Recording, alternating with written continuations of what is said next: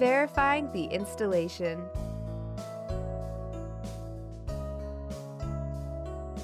Check that the SUN2000 is installed properly. Check that both DC switches are off. Check that the AC switch between the SUN2000 and the power grid is off. Check that all ground cables are connected securely. Check that all AC output power cables are connected correctly and securely.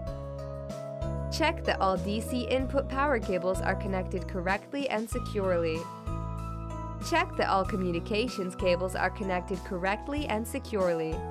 Check that all cable glands in use at the bottom of the enclosure are sealed. Check that the AC terminal cover has been reinstalled.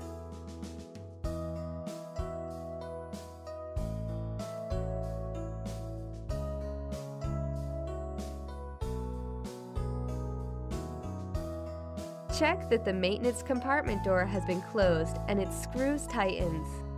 Check that unused cable glands, USB ports, and DC input terminals are covered with sealing caps.